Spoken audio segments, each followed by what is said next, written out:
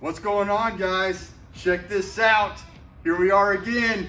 We just got another load of Mega 360s in for the Ultrex.